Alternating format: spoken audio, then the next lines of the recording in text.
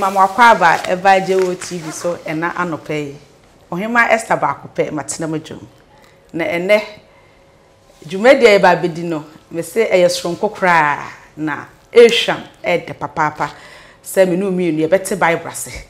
We ka se Bible no kra de ade. Ebi mu se ye history keke. Ebi mu se ye book bi keke na ya twa bra ye ne nsem bibiri.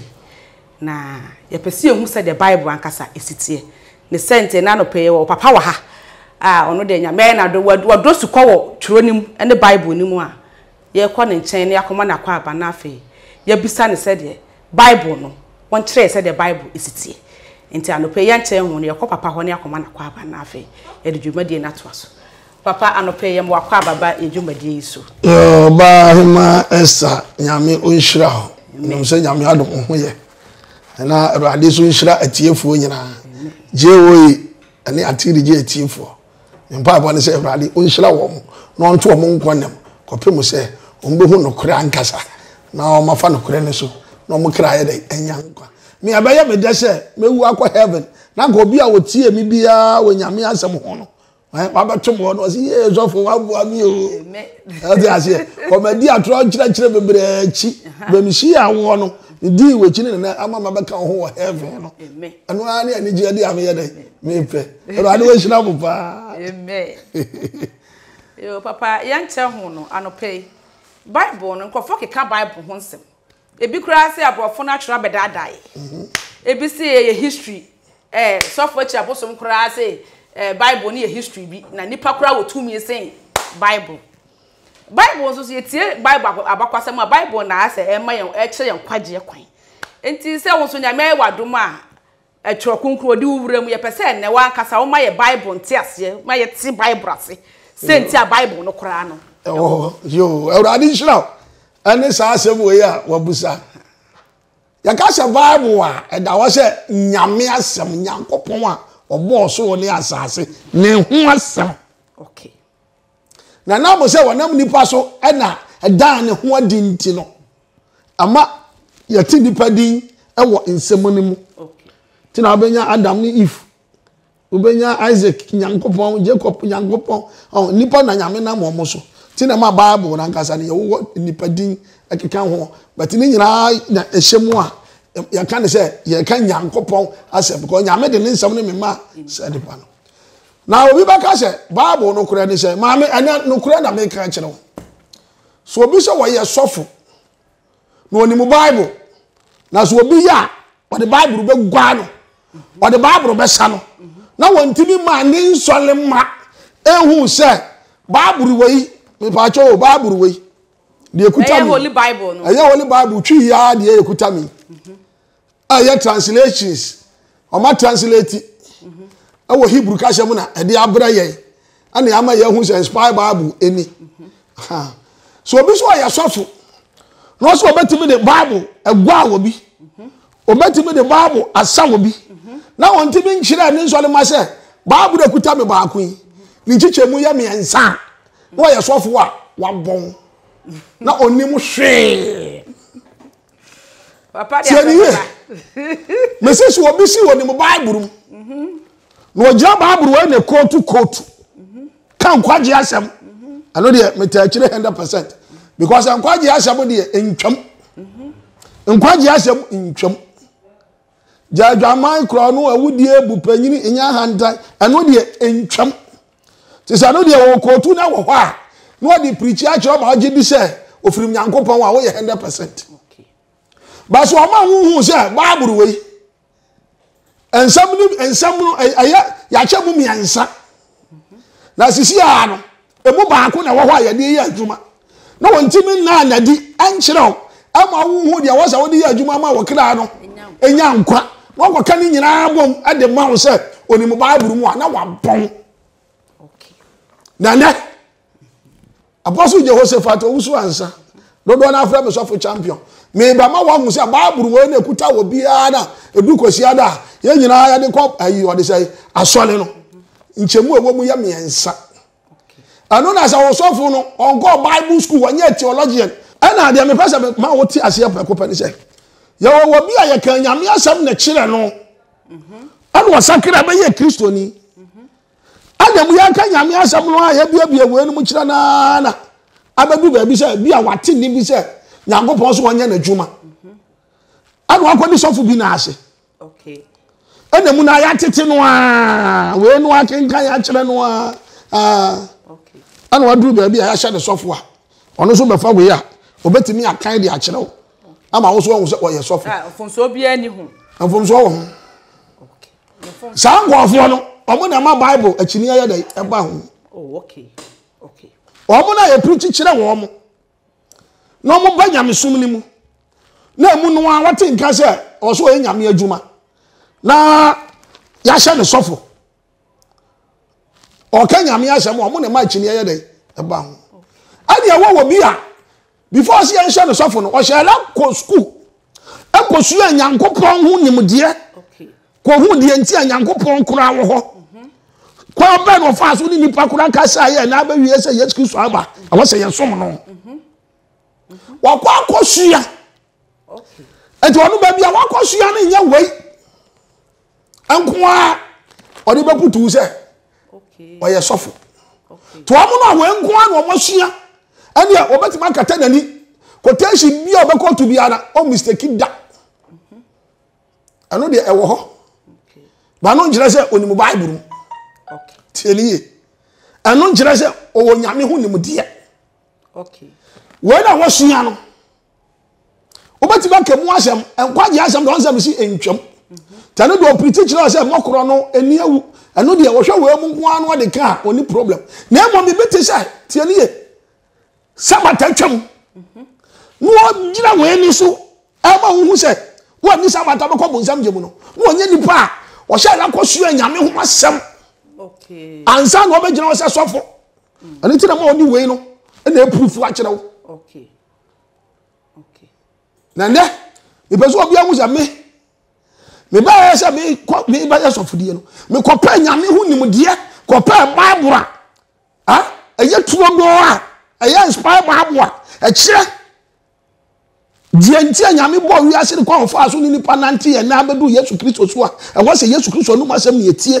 a bibi foforo bi anka ho bi okay eze papa ye bible ahodo ho ya wo bible say we no bible a translative we free mo de bra ye no enye mu nsem ni nyina ne ba oh okay bible Hebrew bible so anka sa wo ho enti translators no kwatwi bi bra ye no nye ni nyina tu wo pasa wo nyame wo nim de a sa hodo am kwatwi we ne ba ye no ana wo se wo tiresi oh okay na se we ne ya bodo tofa tine wo mu a bo se no obi so akohu emboboye ne de ni bi no ho de wo mu na kwa so de aba okay obi se makoye research akohu o mu fa bi wo pu mu nyina wow o mo se bi dada kam na mo be bie so no okay nkai ametima ada ba kwan o mu fa so nyinya bible tete screw no apu amu nyina bi mu kopie so okay mo to net kura wo ti bi yibi wow o ti ase papa na de o ma ye mystery pa aha sha enti na me ka se na ni ti na ho se me de nyame ase bi to wa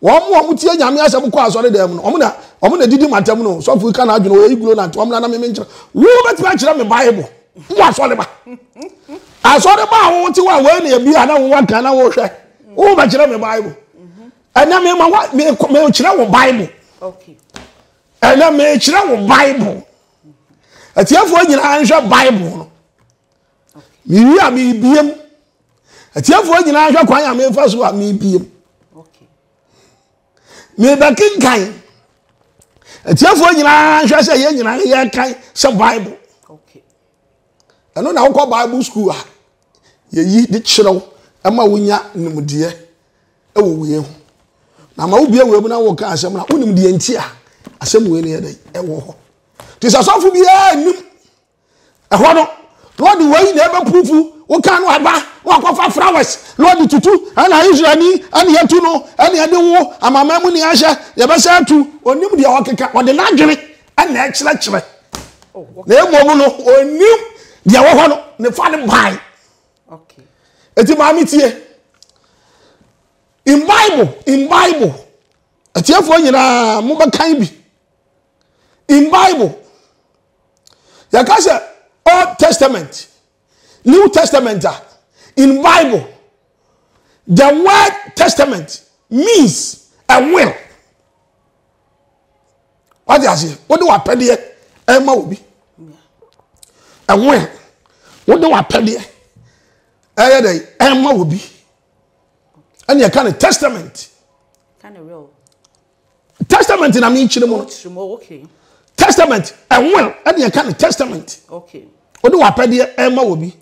The attachment testament means contract. Udi jumadia bi yede ehye obi nsa. Testament another meaning no. Udi jumadia bi ehye obi nsa. Which is contract. Obi a was why theologian. Why scholar in Bible. Why Bible teacher. Obi hu ni say na me di adisia wo school mu na me dey ma tiefo as asolema. Okay. Ti say sofo bi so why sofo. Obi bo the Bible be gwa no. Obi bo the Bible be sa no. Na ontimi nkyere ne nsolema wani mu huri na ni nti wasi emradu ni ntwa mu emradu ni entwa mu a wabon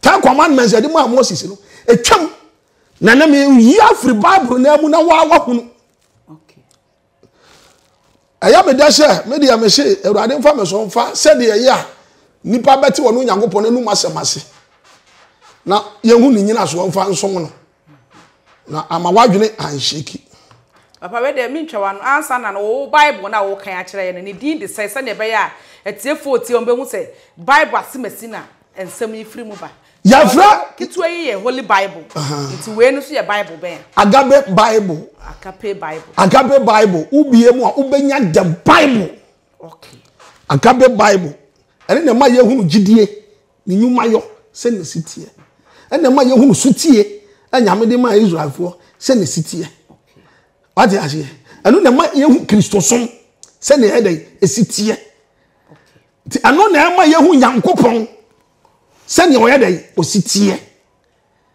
okay pa what you say ti obi a wo se wo ye theologian oye Bible scholar onim the Bible American Agape Bible okay ti so Osofo ni Agape Bible and odi we nko abaye Sabbath ntwamu Ten Commandments ntwamu ene obake kan sha wo ya so le ba wu ni mu ntino waje ya di wu ni so wo kan kore ntina me di ka kira testament ase ebi a wo ko Old Testament New Testament Old Testament atwam ye wo New Testament se da bi atwam ankadian ene ya ke kan sha ene me ma wo hunu kasa no kura na wo kan no ase Old Testament and New Testament. Apam dada ni apam foforo. Ya ka se testament and America no e will. Odi wa pede ma wo bi. Contract odi dwumadi ma wo bi. Agreement odi obi yan hyehyeye. And a covenant odi obi kwa apam. Ene ne ka bom ya ka no testament. Tiani ye pa. Ara mo yan so le manu a. Me di asem boto na mu di matam no. Misuma mo. Mo ma so for no bebre nko Bible school en kwa su kura da bi kura kwa nsua de ane obi ebi kura ti bi 1 week ko Bible school me odin ho tu ko nya sa so for bi no ogina wanim no okuta we nhu akeka mu nsam nkyere wa apart from mo dwama mo kro no ne agu ne de obi anu obetimi abeka ma me metimi abeta ake no cause na no salvation west no ane na da ho na ade ba ko aya sire ne se wo ka se Sabbath atwamu a omo se enkono na ena mo se solima enimu Bible we se na sitie nti no aya no omu ni se Moses penso nko an yade mani ewu amokoro no ne ade ne eba yo Adam time nyame de samra ne ma wo mo beto am mo ayede anchiro o kan verbal ebadu Moses time and o ma wade pen twiro ye ade azie ti Yesu Kristo so ba no yi no so ye dai efiri ho ana no so wa ma ya kyerɛ no apam foforo nim enti mani ewu manya no enya no ne emra di kan ba ye o na abadada enti ana ye be ko Bible ni mu na ye be duru ho so de wo kere ye se wiase foforo bi abakwa na aha enti na me ga se sha wo sofo wo ho na wa mo anwu se Bible ekuta we eye nchemu miensa ana ekuta wa se ba akun ya obedi wo ekuta wa akosa no ni ewo nchemu miensa you're dividing into 3. Tinemi be yin edi acham. Da me fiti preoccupy yin edi.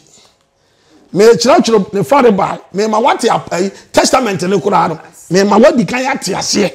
Okay. So obi no obi won hyehyeye na so ntimi yin firi wa. Wa ajaje. Obi ni obi wa apam no ntimi nwu apam no a jaje. Okay.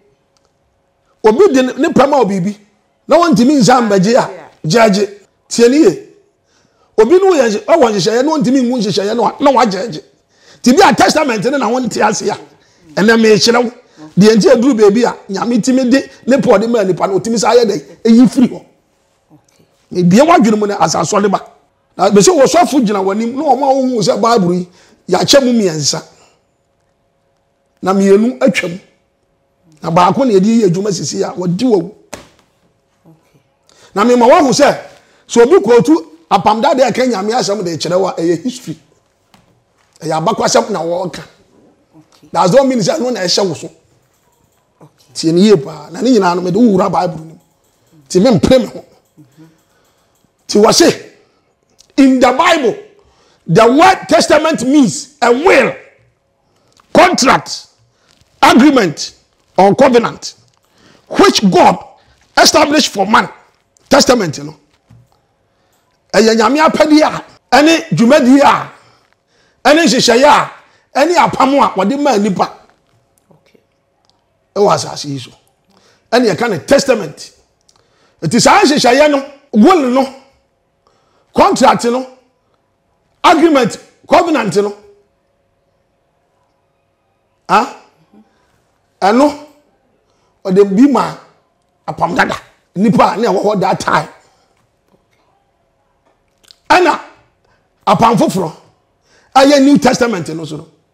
Wa ma ye Yesu Kristo so hyehyeye a odi ama ne nipa ye wo wiase nyina tie ne yepa ti me kan na brofo na kire o Bible na em o say in the Bible the word testament means a will, contract, agreement or covenant which God established for man. The Old Testament laws were for people who lived before Christ. Tie ne yepa so Osofo we ya so de ba no ntimi nkyere wo se apam dada no ye de ma wo mo ana Yesu Kristo nya ma ye na no mo ti asase we so no ana ne ye de apam dada no ma wo mo ene me kyere wo asase de ba. The New Testament laws of Christ are for all of us who came after he died. Eti apam foforo ne mra no so no e ho ma ye ne a Yesu wu wie ye chi no ye baji ni ye de edi ya ye di na chi ana apam foforo e wo ho mayen etu obi a Yesu Kristo na wudi na chi ne no apam dada no e bata we hu no wonka ho emumla no engove. Okay. Tie ni yepa da ama wo hu sa engove no say o ka Bible na o say the cross divides the Old and New Testament commands. Ashade anu eda ho mayen no Yesu Kristo wu na senu anu so no ene be chemu shede no ene be chemu di ahye obi asa wonye ti di ehye apam dada mu fo so omonye no Yesu wuo no ebe hye yan so di yenye no apam fufuru to say the cross divides the Old and New Testament commands. Christians are not governed by the regulations and ordinances of the Old Testament. Yan a Christopher ye di Yesu achi en hyehyeye ani tumi a na wo ma mpanifo that time no our Old Testament no enya no na hyehyeye so. Christians are not governed by the regulations and ordinances of the Old Testament. Apam da mu mra no yan enya no na hyehyeye so. Wa wo ya so ba wo tie mi ye Osofo nka we nkyere wo da en wo ye 10 commandments wa wo bo yi Sabbath afrim wo be ko bonsam jam do dwananum so obi ba o de Bible be sa no o de ba ya sai ba de ba ko anyamiso mu me mpa ya homaso Bible de ede ya bi be hunu a chen bi ba no je so batim de Bible asa wo bi ebi omo bo wanim no omo ba trase eje kra de Osofo bi se woni ni be ye debate a wo betu wo se Abba, ti say de nyame du na adu no. Papa, nyame asem kwa debate ni. O ka na tie.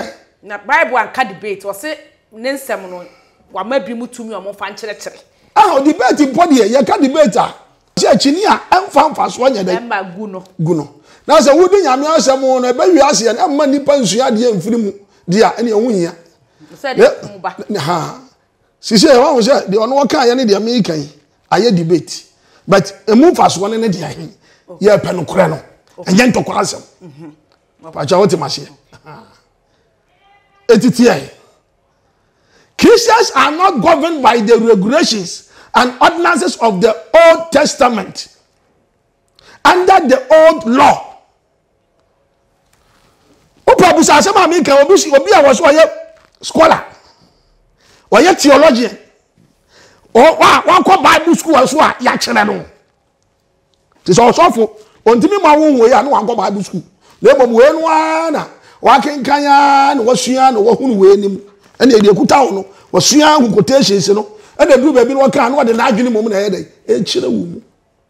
Na emom nyesa de tie no ana ye dai. Wo kan. Ti media me be kan ni say dia me kan ni say de tie a. So so ko panya me hu nim dia ya kire enda ho a. Enye obi abrabo bi awabo. Ana osusu say si ni yie. Enti wo twere hu book. Say ya wo ko kan ya bi a wo so be practice. Da bi. What they young people no matter man say eda ho a. Ase obi a wose wo ko university. Wo ko akoye theology. Obekunu. Okay.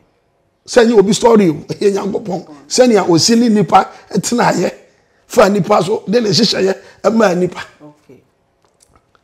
Tisa aduru ba bi afa wase ya de no kura bra nsolema. Because Solomon na tell di attempt to among kwaso whereby ya de no kura na ebra.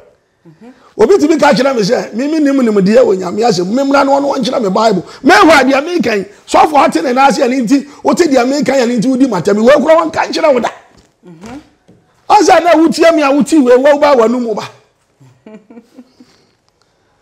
asa fa ye nwanwa sha we ru kura kuta no unim se nchemu mienza na wo me be kira wo ya butra tie me because we make am nka Sabbath ho asem biem okay ko ne kura da ho no eno na maka no ti obi apa omusa theologian omusa scholars sa sofu bi so ko Bible school do ko ya no yi no hu sua ade wo di mfie miensa e wo Bible school mu a obehu de American anya de ode ko ya ode 3 months 2 months 1 week ono de we wan beka njire wo do no we da obetena fie no wo sua wa beka ti atwa bukura da no wo ka kire asif se we ya obenya nkwa na ode ha wadwene ya de do kira be kwa heaven ene ye kan ho asem Sabbath ni wo se e de obi be kwa heaven se ke ye na de obi be kwa heaven a menya bonzam na me so fo ban no me ye ne sei me ye ne so obehu no kura asem na wadi so na wa kwa heaven ti enti na Sabbath ne ye de wudi so abe kwa heaven a me be condemn se na ga me bonzam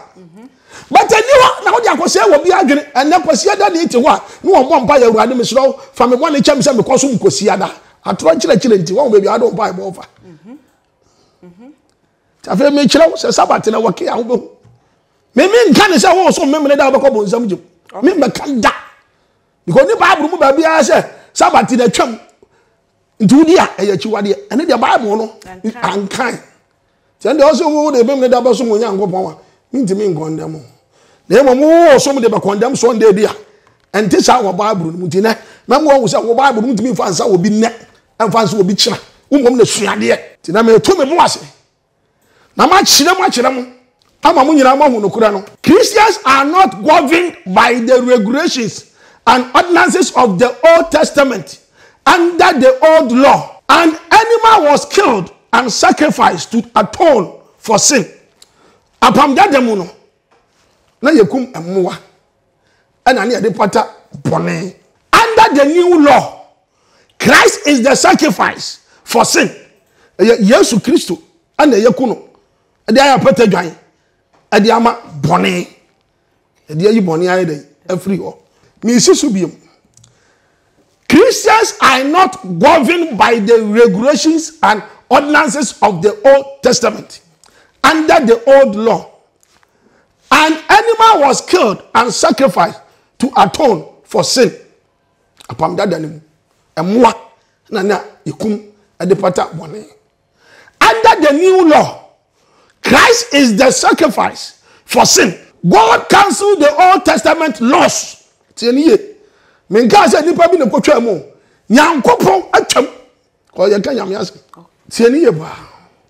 Menka se obi ne kotwa nyame ase mu. Me say God cancelled the Old Testament laws when he established the New Testament.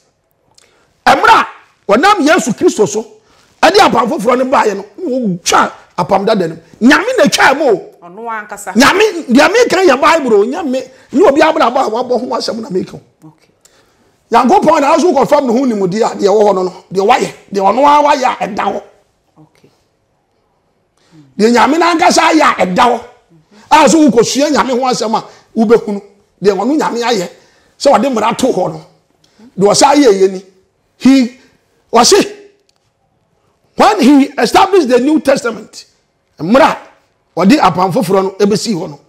It is important to study the Old Testament. Tieniye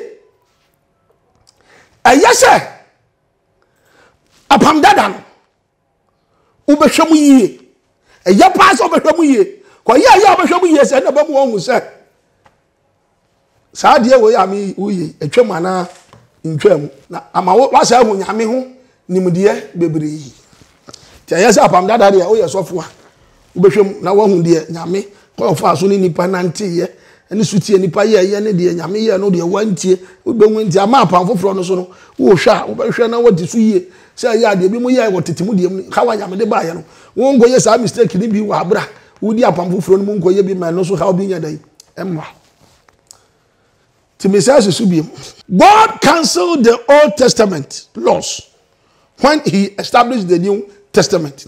It is important to study the Old Testament, for it teaches vital principles such as faith.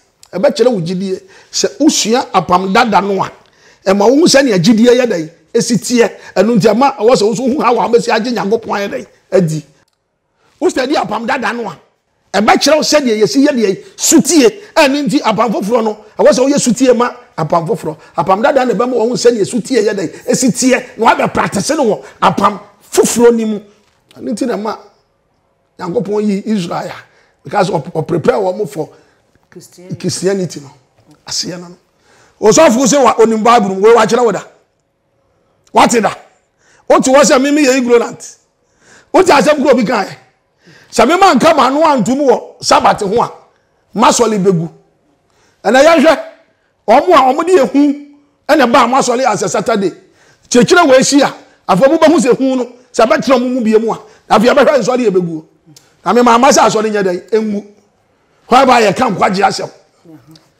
ntiano de wo agene na wo de ma me se ma asori enwu no me ma asori de ntimi enwu because me wo de America no hu nim de me suan ma ko school me suan ansa na me beka wo sofo no wo kan ye no wan sua wan ko Bible school wo kwa kwa wan sua de ti we mo hwe mu no ade preach kire wo ana wo so wo nim Bible ani tinitiri ma ye ne da wo se obi ba wo de Bible be sa no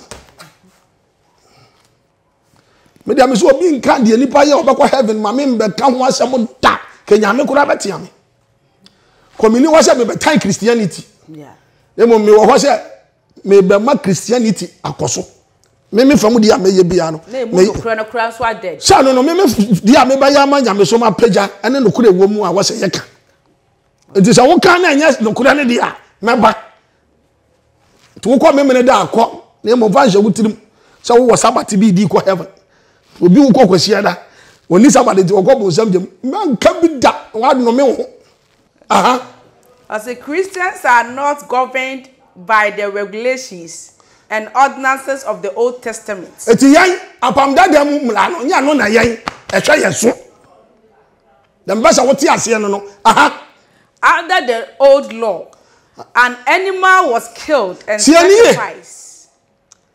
Apam dada ni mu no ni ekuma muwa ana ni ade pata bone to atone for sin. Under the new law, Christ is the sacrifice for sin.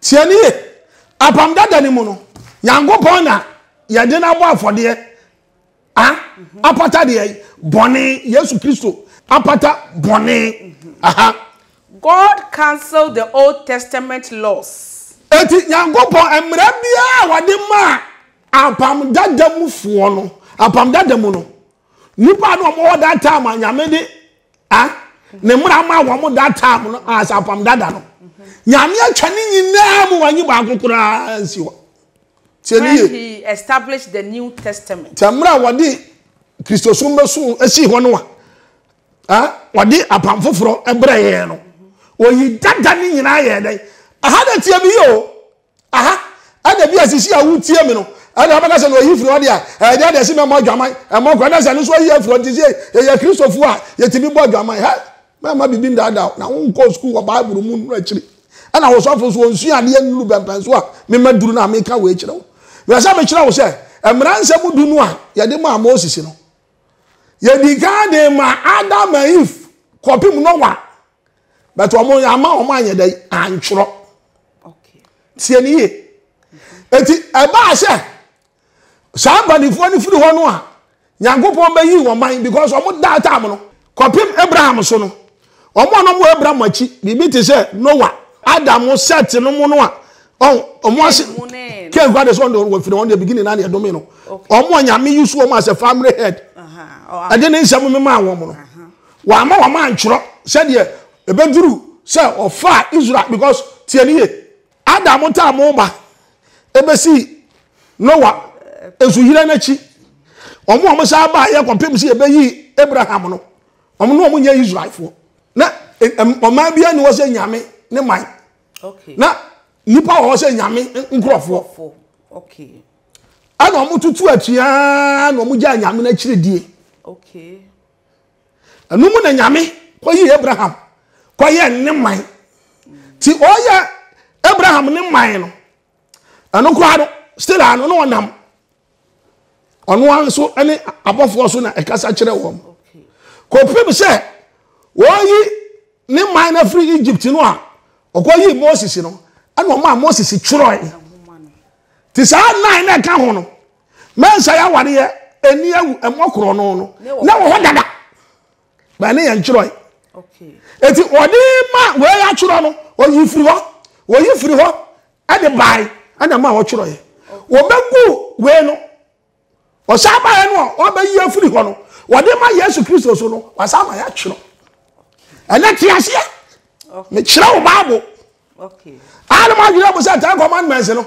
eye Moses susu ne ba ye ya me kan wo ma no ye kan wo Bible ni eti ma me ko God cancelled the Old Testament laws when he established the New Testament. Eti Nyankopon yi apam dada no amra ni nyina ye dai afiri ho wa amra wo de foforo ni ye dai e be si ho no aha it is important to study the Old Testament. Yes sir anase ehia sir o bato wo bo ase na wa hwe apam dada ni mu ehia pa so behwem aha for it teaches vital principles. Ana bema wanya Nyankopon hu nim di kase such as faith, the antikura said the GDA city and obedience. And said the sutia city. So person who said the GDA and the sutia city. And Lutina ya di attach New Testament na ma won say e bi kura Old Testament no kwani ajura GDA kura hu na de ban.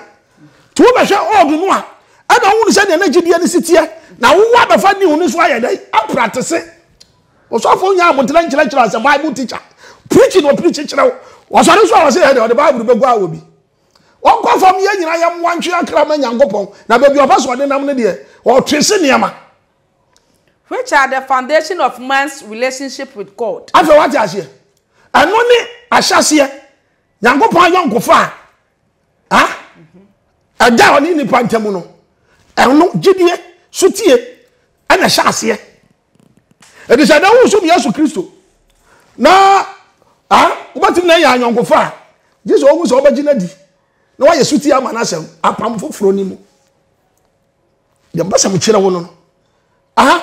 Apostie 3 period of time. 3 periods of the time. Ampra ho do miensa. Tina me say Bible we ya che mu 3.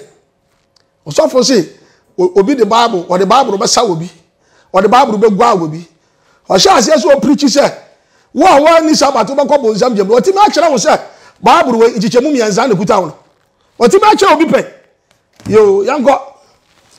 I say viewing the Bible as a whole. Sa wo hwa Bible ni nyina tie ni ye. Ampra miensa. Ana ya che Bible mu. Ampra hodo miensa. Bible we ni chiche mu miensa ana kuta ho no. Bible ni nyina no, ya che mu miensa.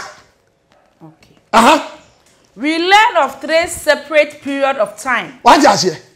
When God instructed man in different ways. What just here?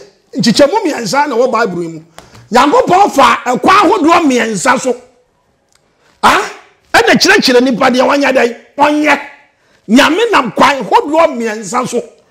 Ena kire nipa kwan hodo dia wanya dai onye. Na papa wo kire mu sare se nipa kuo miensa na aba asase so. Sha ntiram se so obi si obi ba no de Bible begwa na ya de anga se ya de begwa ya kire sua na fa pagya no kore. Me gwa ya yesam the Bible because me ka say obi su na sua yo. Me ko school no so kire me. To no so nim. It is a me tie me ka say obi ba the Bible be dey e begwa no. And na me ma me ho so. Ba me ya so fu am ti wo sisi a. Wo ya so fu abetimi abeka de anya no kure. Na wako. Okay. Ti ana me de nyame asese me so many opportunity. Na me so bitimi de nsam ba defending Yankopon no masem. Cause ebi ma sua kire me. Obu nyira nim se so fu bi a wote wa wo se. Obi ba de Bible begwa no no.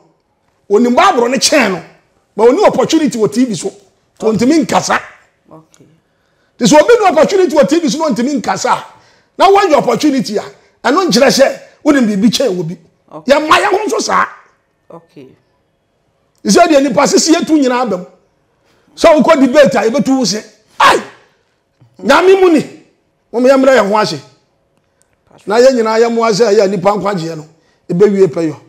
Because somebody be one mo a wo nsua. O kan bia na obi asua. To so when your opportunity be na wo be ka ho bibia. Kabu communicate.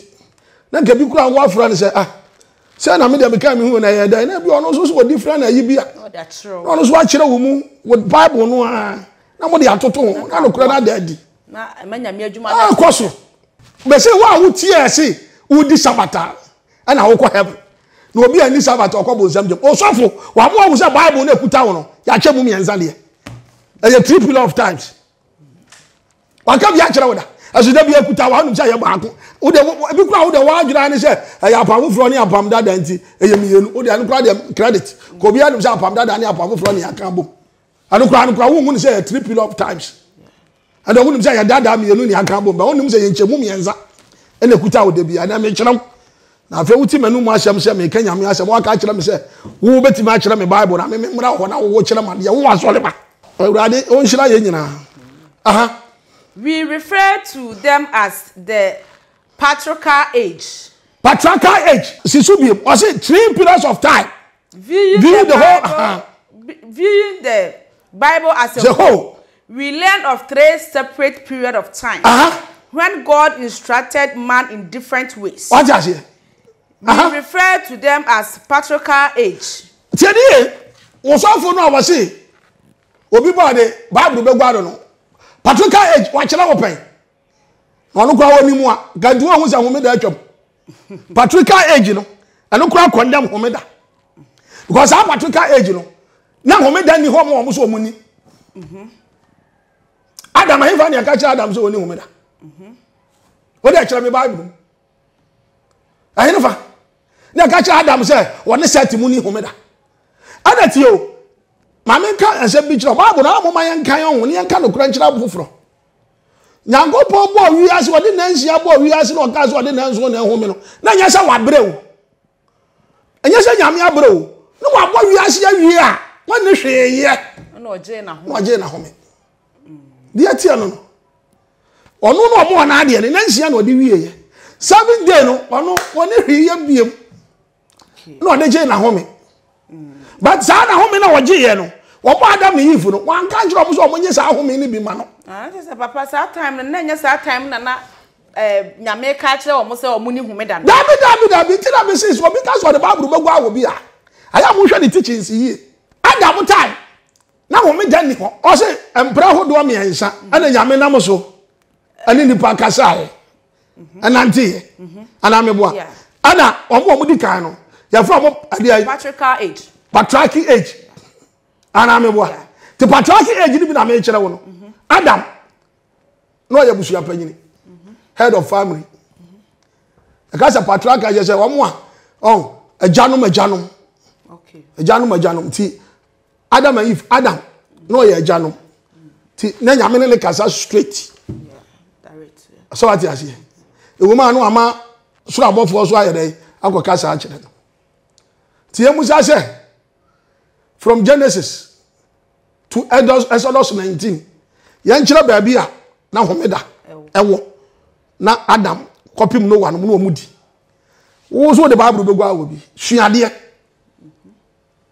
okay mo pa when me try challenge you obi for Bible be proof me say from Genesis to Exodus 19 na homeda wo ho o do obi nchira me but na man yew na wo ho ma mo dwaman na wo ho ensia wade ane de na wo ho ana won ti ase but the homeda na nya den na ni ho etikai wow papa how many age o say Jewish age ya ka say Jewish age emra ye Abraham o sha ase se wo no ene ye nya Israelfo ti Israelfo na na from Jewish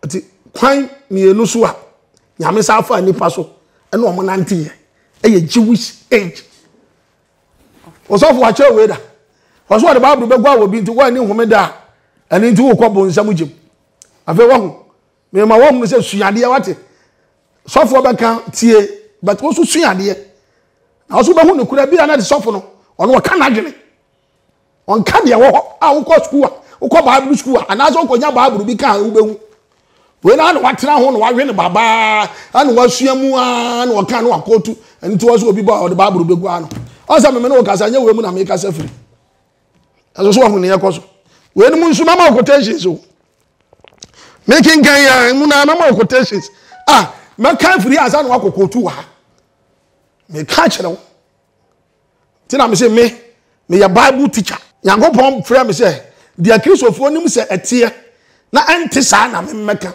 me kan me call in kire wo to wo ya sofo na me ba wasem na ye wadwini so obe defend ya hweye because wo kan kwaje asem a me metake wo na de ama nipa nya nkwa na de besi wasa asif se e ba ma nipa nya nkwa de me ma wo kwan na bam because obi kwakwasi ada so de bia na so de wo mu teaching sin kwa ye better e chen be bia okwa na me me da so le as Sabbath nti na wo de Sabbath ni be ye firi wona afi e be wi ahye no me en sha trouser kra na okoshe bi ena me da so le fo be bia sha trouser be bia nshi omuti so be bia nke kan wa ma no be bia nshi amawere nti de na wo be ja kwasi ada asom sa Sabbath nti obekwa memene da na mra na ngase na wo na okra benya nkwa no ankodi so na asore na uja nkwa no paso be de baso ano dia me makwan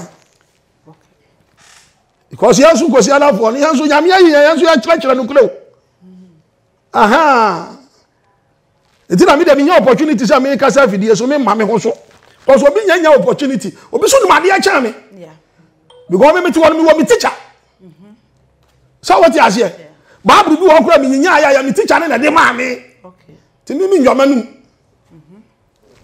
ana ho ndi ase kai mami and Christian age me answer o see ya wodi 3 different ways of time yeah and ya what patriarchal age and ya what Jewish age and now ya what Christian age it also was a patriarchal age no omon sam no na anya adwuma wo Jewish age ni mu okay anu so twamu ma omo and I see our Christian age and Christian age no so no Jewish age no anya adwuma wo yeso you also what you say no patriarchal age the first period of time lasted for 2500 years yankopon ni ajanom kasa yes abusuya ti se ajanom no wonu omo kasa 2500 years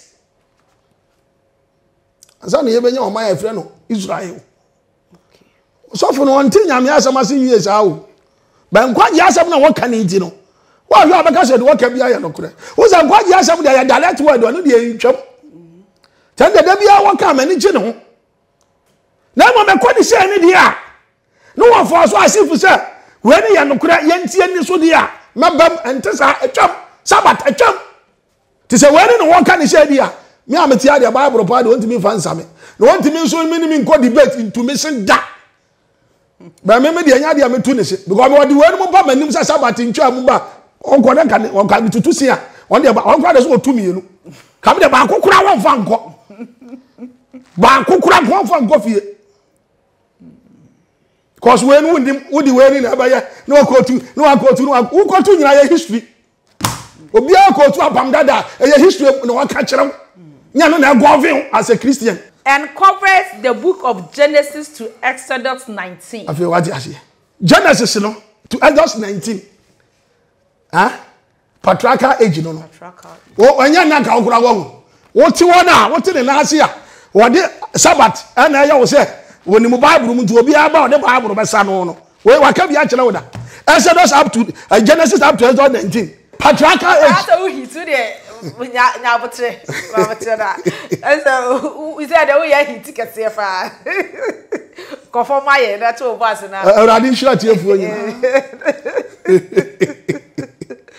And somebody people want by na ya say nipa no onim na wasua na wo ka kire na ono onim to on san jindi na o za ka wonsem. Ti abasa be hit ba. Ba ono obakọ no nsam just na sofo no. Ono no de we no akire da ma na wo se we nkwa na am se Bible wo ho ayesu ya. O di ase. Ba se sofo no ya sofo a Okoh Bible school wa yiri no husua ade a ko be hunu we nti ko fa we ne be kan jira wo se kodi Sabbath. Na anya sai ma wunya nkwan. Ana won di ase. Patriarchal age it is zero who go for Genesis asem na who Christian go dey amo bra e be da ye is here in church and patabone wo ye Christian no be bone to mo go church na go church so patabone dia na Jesus Christ aso wa gina di na ne dia ti se mo church mu dia eno so na ye mra na e ho ade no so yi ni nyina enti wo kire kire Genesis to Exodus 19 patriarchal age Ejano mumra nyame ne omo nante ye emra ode me ma wo mu ntina me kan testament me kire wu mu no te ho ne ende ye okay God spoke directly to the patriarchs and sometimes through angels. What you say? Ne nyame ne omo kasa direct dan bi wo so anu ama abo for the message aye akoma wo mo ebusuati ejano and sometimes through angels to communicate his will. I feel what you say. Through angels, na nyame de na pede e de ma ajanom so mo kan kire omo ma no na omo nya dai omo ni so said onu Yakobon pese nipa nya ma no. Okay. Ntina first say abofo pie we maritime bofo yi ni ho adi. Di kire mali that's it. Okay. And in fact o bie adwun pa. Say ntina make say me de asem ba won ti mase a theologians me hu mi sa no mi sua de o yeah eye papa ye na obi o pa de sua bia say ma hu no kra e ti mi no ya so fu na o preach na yan kwaje asem a me support 100% be we na yan kwaje asem na o de be gina o na say ni ya ana ya me sere ene de na say sa o be tu futuro sa de ha me hu ni sa asa ye kan nyame asem kire o na wo sakra ba asole na wa ye o so waje adwama aja akro no na wo ken kan Bible na wo nya atinka bi say wo say wo ye nyame adwuma na wo so abegina wo say sofo na ma wo ka bi so wo ko fa Sabbath de say na hu David nya no na ade be ye sofo cause obi o sha la ko sua ye say de me am to me bo ase ko sua ye ansa na ma ba to say me ye sofo ne dia me ko ka say ko di Sabbath okay ko me nim say atwam enwo ke biem. I said this age is also called the father rule age. Afi asama me ka me twa kontombo the father rule age. Adam no ye ja Noah no ye ja o ti ase eti eja no maja no ambala kamone wo dia me fa di bi anka ho me bia wadwunu ma niam me lu pa o ti ase a fine that's it cause Adam nyame bo no obeye eja wo yi as a father. Noah onya nyame mo anum adom no ono gwa na ka no oba wo yi as a father and me say Adam sua ma de o okay me kwa chire ngwa yi quotations no bebre na ni ban to na asa wo ya de wo ni Bible mu quote me nwa de o de asa ase nyina ye ntro ana quotations na o de back as if say no kre one starting here any quotation am proof bi ya no e ma won ti ase ne da just to support your why sana halete because so wonya nti ase no quotation na wo de back no ama ongo ko bi a wo de ba am si ba wonya sesa ne de a wonya quotation na back na ne basam na ya say waka ha be wa na be bi a wo ka ko no nye ho de na ba bo ne ka ko so de ase ti no si agya no no me ma me enu obi a ne mu say Noah obi a ne mu say o de say Adam ya me bo no ya ho no ya me na de na tie bo no ha ana oba wu Canaan Abel it wa be ye agya ti ha no si agya no ti abie wadwenu obi a so ne mu say nyame pepa wi ase nyina no o de su yire yiye no e ka Noah ene ne yire ne ma ti so no wa yire ne ma ono so ye agya ti on mo na nyame ne abofo ne o mo kasa ne nyame kasa kiro mo dalet ti se me as a teacher no ma kire wa ma wanya foundation is how am kire anya quotation me ko ni metima ko two quotation me bra kire agya no mo sa anya no ne hia me nu na wa bie wadwenu mo afan okay papa yedasi pa I was say because the fathers of each household pass the commands on to the rest of the family. Afi what you say? Commands, yeah. Nyankopon sema na we no de ba mo mo so do mo pe no na mo so de ama busua no se de nyame se mo ni suo ni ti si agya no mo so na ko abusua no so. For generations God guided their lives in this manner. Afi what you say? Ti den sabo de ma wo no na nyame de nam so bo o mo ho ban. Genesis to Exodus. Omo ano mo was a patriarchal age. Jewish age. You say about Jewish age. Jewish age, yeah. It is aven and nyame abayi ne man as a Israel. Tin ye Jewish for. Enti Adam no onye Jew ni o. Noah no onye Jew ni. Oh wow. Wow. Papa what you say? Papa and me cry na ana amamehu. Because you can Genesis 2 you know ya dey nim say ni nyina ya Israel. Dabi omo woni nyina ya Israel. Satan no nyame nya nche kasem. Adam tam oba ne ye nche kasem. Na omo nyina kakasa ba ko kopem se no wanchiri nsuye na chi no. Omo nyina pa nyame a na omo mo nyame din. Na nyame be che kasem. Kasa ne mu nche mu no na okoyi Abraham firibusu mu fi a afi o start say okoma no aye wo man. Ko Isaac. Oh, okay. Sanity. I see. Until Jewish age, you know, I said the second period of time. See, but the tosu mi enu a nyame Sabbath nipa so ene ni 2 anamon. Lasted for 1,500 years. See Yankopon obeyi Abraham said ne man. Enam so ma Moses de mra ma no no. Ono so de wo nante 1,500 years. Ansa na Yesu Kristo ye dey eba. Ti Yesu Kristo ne ba obaye no.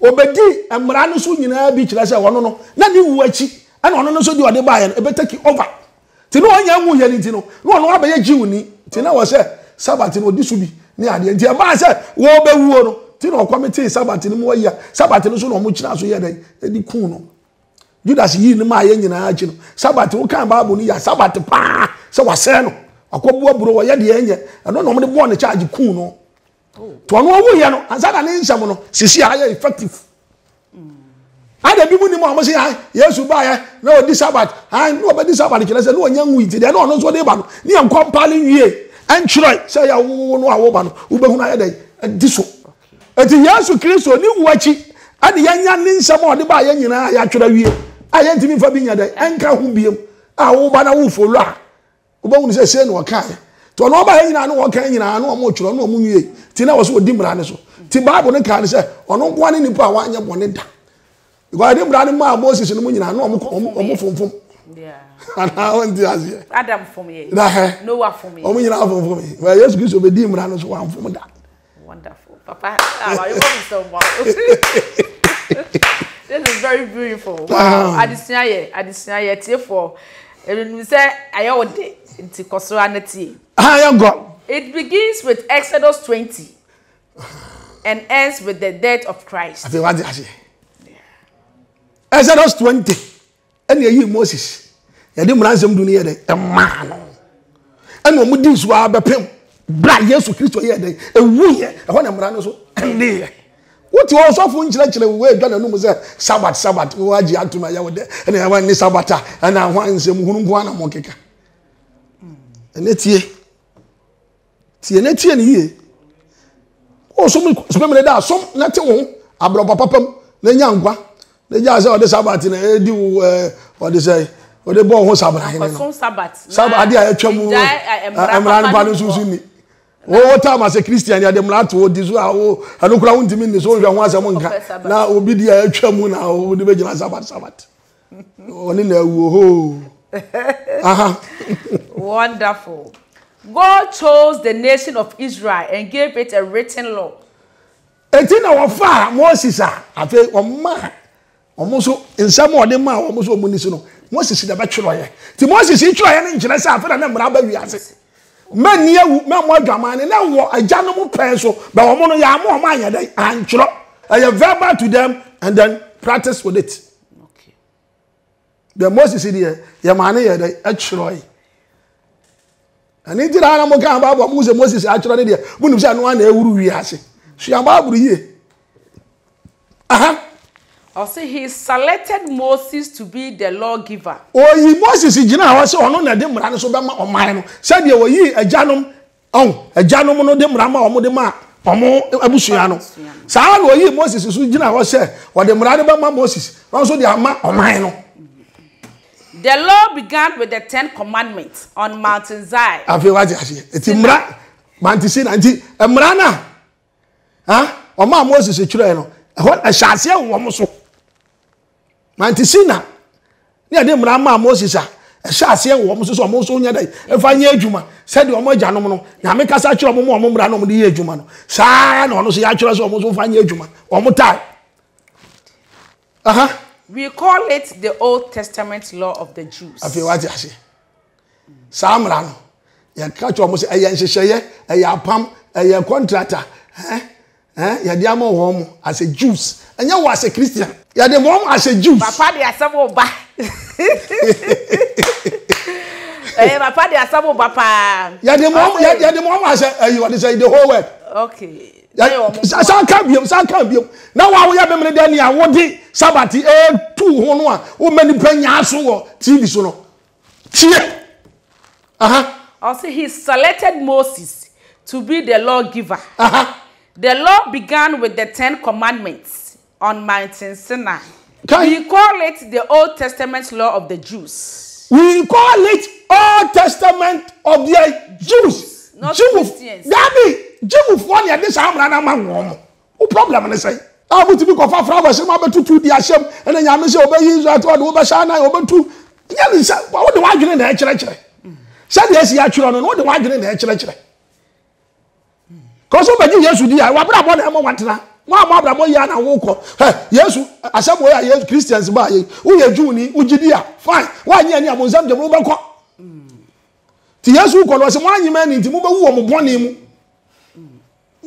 Church Bible ni I say the old law contained ordinances and regulations which trained them in obedience. The old law no, and then ma Israel for no. Omunya ntete so what you say? I wo mo mpanimfo no ensem omo ordinances something like a lot authorities. Yeah. Omo hwa mamra ye da ayi adwuma. Fa chawo ti ma se. They learned that disobeying God's command will separate them from him. I know na ma yen ye hu ni say wa anya sutie ma nyankopon wa oni Yesu ntam ba ye dai ebete as a weak Christians no sa ensam na ho we no na ma ye dai yen ye hu say sa ye ni nyankopon ntam beti a eye bone eye asoden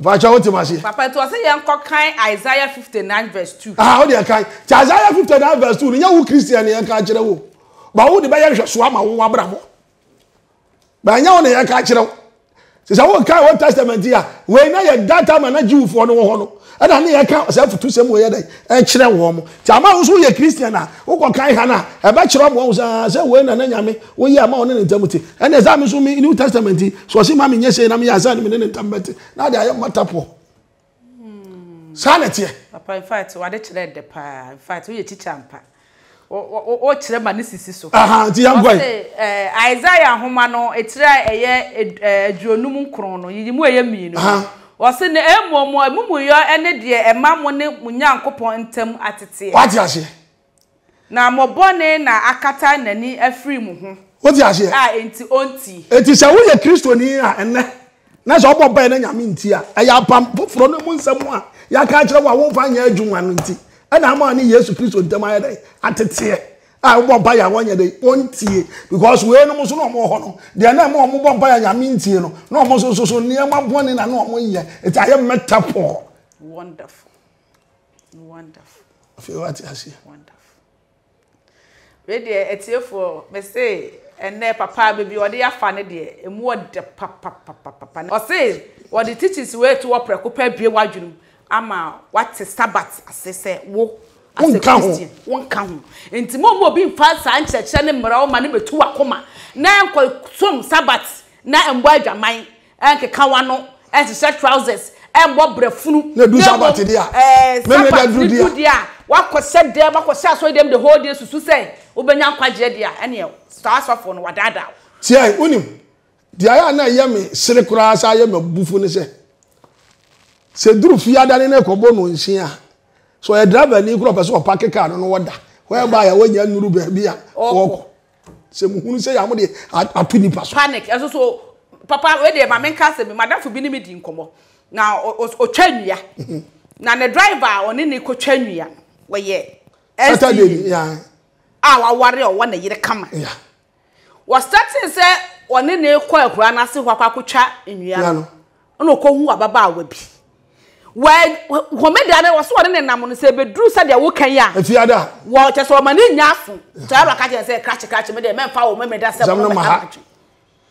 wotimi ma memeda ne som ne boma no but wotimi fa na yire chi kwatwe mpena wa akura na se enye jimi ama oba ne kwa ko wuto ne so wo hotel mami anto aso wei papa ti o wo muda no osuro homeda no a chai abrabo homeda no wa ne ho ama homeda na ye edabia aso wu ya akwa bonzam ni nyankopon emfa nche no aso oti Agyemang ne dia etimi fa ne yirechi ekofa obaba wa bi ne koda hotel ma se obaba wa na wu ato ne so a aya asema o sa aka so mpese de yire bete sa mem ne da fo no odi o mochi ha ho se bia ne se ya se ya de babro be sa yan na ya de babro be sa tutu yesen de ya wa asamuka ya ni asamuka emom ya beka mi enti wonsam ene eye me de pa titu aso mami man needed to know about the power and consequence of sin what ya se nyankopon de sa amra ne ma wo se yo mbe yesutie na wo mahu tumi a ewo se wo ye bone a etimi ye wo se de ombahu nyankopon tumi no mahu susu anso a wo bone mu se wo ye bone susu anso a ye de ba ti Israel fo nyame yi wo ma se ho man no ene na ma ye hu se wo ye bone a nyame twe waso ente san ke ye kra no se Yesu ba no se ye ni na chi an ke ye hu se sa wo ye bone a wo twe waso na me Israel fo so na me ye hu se sa ye bone a be twe waso do mo ye bone ni atwe wo ma so ye metaphor o mo nsam na twam but ye de toto ye de ye hu na eso God is wonderful God was preparing them for the coming of the Messiah, Christ. Say Yankopon fa sa wo man na so antreni wo mo aka Yesu Kristo ba wo ba ye ka ye hu ne som ne se na dey I was yesi som no asiane The Israelites were later called Jews, I feel what you say, which is the reason why we call this period the Jewish age. I feel what you say. Israel for that from Jews. Adam no onye Jew ni. Okay. But yami be yi ni man no to ni di Israel no. And ya be from Jews. Was Adam no one mu nyina no mo say nyame nkrofo. But no mu ni din a kire say omo ye Israel for. Kobem say be yi Abraham. Kwaye no man anyame ye say be from Israel. Ododo. So what you say? Israel no kwa ma din e bebre o. E bebre ba ni no. Anu na nyem kwa nti me no me nko. Di hia me ne won kwaje. Na ha ne de so obi gina ka say Sabbath nti obekọ bonzam djum no. Na ma me ye nkire we. Okay. So what you say? The law was given to the Jews through Moses. I feel what you say. But individual instructions were sent through prophets and angels. Anona anawo ho no. Yesu Kristo. Nyame nam so de ne mra nsem amaye. But wonam Peter no so so akabia aka ho. Wonam Paul no so ayede akabia aba. Holy Spirit. So what you say? That time no more dey na ye for ne abofo no. Okay. Yesu so nam komishafo so. Ha, bibini Peter, Paul no masuafo, wo dia yensua de. Mbese me jump in. Say ya wo mra hye ye ni so. Ade wo individual say bia wotu yi. Nyankopon bega kira me say me ni moko. Ano ya wo nko awabra bo mu nsem. Anya mra obi nkodi so. Ano na wo ka no. Individual regulations ne de na ya abofo no na de ba. Nyankopon say me nkan kira o say bobo adaka. Ano nje so obi ankobo adaka. Okay. Ozi ase ba mra ne de na yo bia muni Sabbath ense awale eni ewu emokro no ene de ye wo bia ba de ba se nyame pese wo nko an yema ne de no aso ma bofo no abeka kire wo nko an so what ase ha yango. But individual instructions were sent through prophets and angels. Afi what ase ntina man no Osofo no yitime ma hye won kom Nyankopon se me nkan kire wo se on the individual directions on the na madifo so nkomshefo so eno mo dan sa na ema na edi Christ, being a Jew, obeyed and fulfilled all of the old Jewish law perfectly. Adi ase cause no na nkomhye no wo se wo ba ntino obedi wo momra ni nyina so hwe se nkomhye ni nyina be de ebebem anu nti wo ma ni nyina so be mu a wanye bone da so adi ase because wo ba no so ma mra wono de esi anya adwuma biom nti home da mi ni Nyankopon se yansi awale o mamu se no obeyi bia ko be gina wo se nipa bone ni but nam se ono ni wuachi na na nsem no abeka no ye benya kwan ya twera wie nti no ama afo bia ho de oba ye no wakasa ama na si na wahunu no odi so a onim de wo ye ne de wo kɔ no nti no na wanya nwu ye nti no na ono ne nsem no that moment ni na nya adwuma nti na ma waka se wo se ewu obi fufuro ye bo nipa bi asu kronfo ne amo na susu so wanya nkwa no na ono wanya nwu ye nti no na sa ye bo wo so anza no aba heaven no ni ho papa o di asama ba sa asem onu obi ka o se na de no se asenua ne so amba asu na de no nya nti na me ka se me wo ya Osofo na me se de wo kan ente sa na so be challenge me wani mo begu ase. This is wonderful. This is very mystery kese pan we because a challenge. When do be can na wo ka cha ne sasa wa amba asu a unko heaven a o se de o se asenua ne so ba asu na Yesu nya hu ye nti na ne niam obeye ne ya tworo ama nchirima after oni wuachi no wa obeba bia hu se ne nkwanje ni se ye de tie no na Jew for the no fall within the Jewish law to no mu ni asu bo asem dabi ti after na no ma message no na ye tworo it was after the death of Christ wa ba be di Yesu achi bia the way Christian on share Jewish law and govern wonderful and govern na de mani agi papa mani agi me wa me doctor bi ho he must hear this me say no kwa na me ka kire bo when me read as a Bible yeah enya obi hu asem abrabo obi abo no fu say situ na nti wa tworo book say ye nhwe so wo ye Nyankopon asem mo keka nsem hunu no yo I say with his death on the cross only one who could be our savior because he never committed a sin. No kwa na betimi age yankwa cause wanye boni bia with his death on the cross the atonement was made for sin. Atonement for made for the sin we yanya the part 2 asanso atoaso ama ayewode na wanya nte ase na amanfo nya omutu no omo ye no wonyame asem no na nyame asem nye tu no asem de obesu ye hu no na amanfo nche ba ma nche no akwan bi so a eba se wofom a wani bewuo ko ye nyina ye sua pe no kore no etiefo we de brof we sa Bible we ne twi ni ho kale twi ni ho de anka be fa na ya kan ne se de tie no na nam se ya tro no brofo ni nti no se na papa e ma ye kan a wo de a kire wo mu wo se me sa mo ne tofa no na etiefo omu tie no bi anya entiase enti me kenkan Or say Old Testament and New Testament. In the Bible, the word testament means a will, contract, agreement, or covenant with God established for men, which God established for men. The Old Testament law were for people who lived before Christ. The New Testament law of Christ are for all of us who came after he died. The cross divides the Old and the New Testament commands. Christians are not governed by the regulations and ordinances of the Old Testament. Under the old law, an animal was killed and sacrificed to atone for sin. Under the new law, Christ is the sacrifice for sin. God canceled the Old Testament law when he established the New Testament.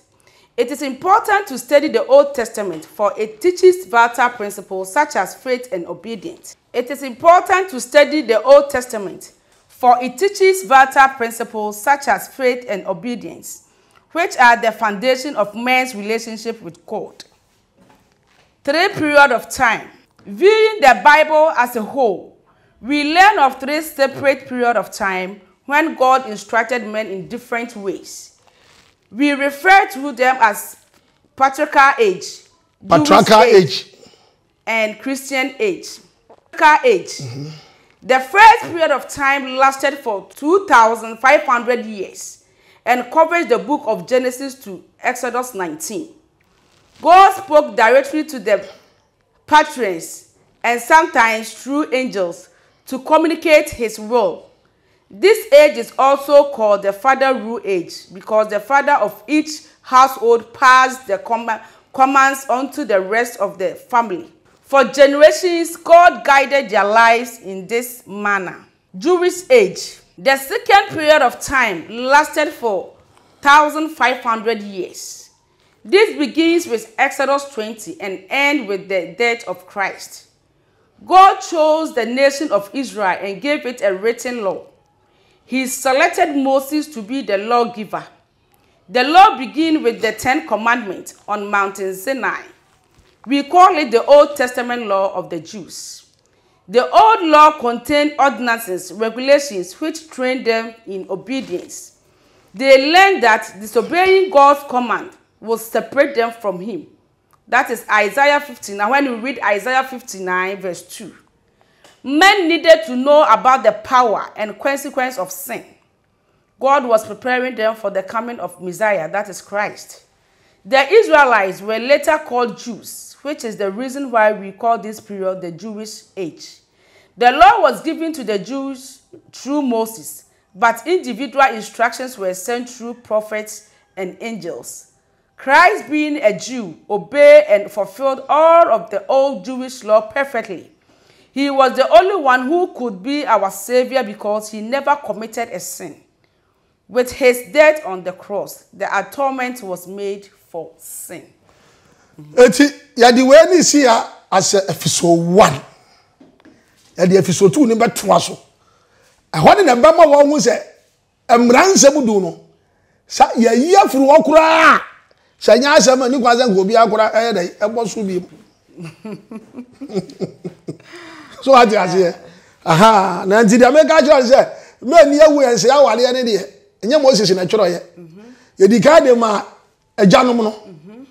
Na Moses de ma ne tworo ye nti na ma wo sa ase wono na nam so me ade mra ne ba na wo ho dada. Okay. Ani nti de yi ni nyina afiri wono so die mu no. Wo so wo hu ne se mense awale ne so aye dai. Aba ha no. Enti se mense awale wo die ma se New Testament amen ka say 10 commandments no.